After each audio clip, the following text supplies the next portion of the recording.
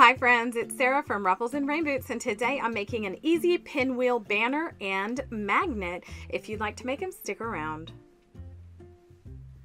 As always, please like this video so I know you're here crafting with me. Now listen, you do not need a Cricut for this. I'm lazy, so I'm using a Cricut, but I love making pinwheels with anything, paper, felt, anything. So if you're using a maker, be sure to use the rotary tool. And if you're using the Explore Air 2, get out your bonding so you can bond your felt. All right, so here's what we're going to use. We're just going to be using wool balls, lollipop sticks, brads, and then our cut pieces.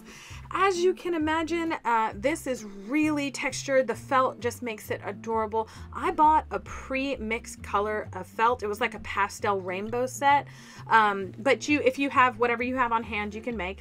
All we're gonna do is flick down the center so that we can glue the, what are they called? What are the things of a pinwheel called?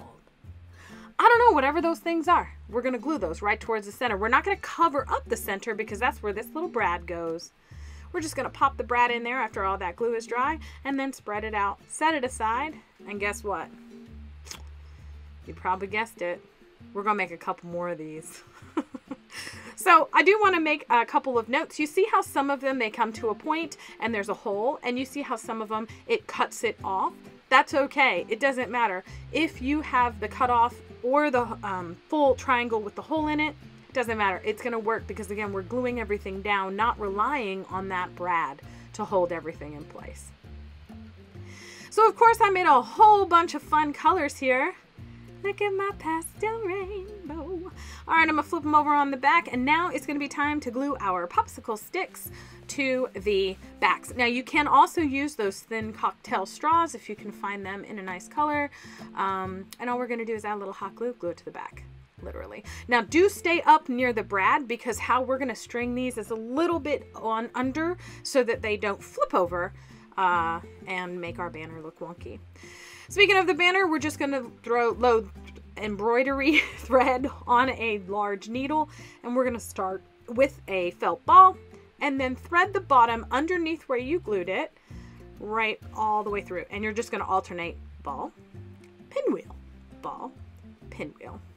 Double knot it at both ends so nothing moves, and move on to the magnet. So this is the same free cut file. It's just made smaller. That's it. Same thing. And there is a pretty brad used in the center. So if you're setting up this for a party, these would be adorable to send home in a party favor bag as a sweet little reminder from your summer, spring, or if you have a kid with a winter birthday like I do, from their winter party that you tried to bring a little bit of summer or spring into. Yep, I'm rambling. So all we're going to do is just keep doing this all the way around. Again, a little bit of glue, not in that center part. And then I'm going to take this pretty brad, which I don't even know where I got this, but you can get them at craft stores because that's probably where I got this. And I'm just going to do the same exact thing. And I did add a little bit of extra glue because one of those I tried to just use the glue from the other, what are they called? The other little tong of the pin. I don't know what they're called. It's going to make me so crazy because as soon as I stop recording, I'm going to look it up and then I'm going to find out what they're called. All right, now this popsicle stick is a little bit too big, so I'm just going to shave it down a little bit and do the exact same thing. Now, I will say you're going to want to put a generous portion of hot glue. So not just the popsicle stick.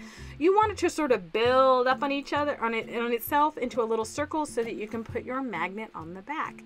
Again, craft store purchase of 10 magnets in one pack. Although I think you can get them at the dollar store too. Anywho, guess what? We're all done. My dancing magnets. Not supposed to dance, Sarah. And that's it. So what do you think of this? If you want to cut these by hand or with the Cricut, let me know in the comments below. It's a free file either way. Thank you for being here. Please like and subscribe for more crafty fun.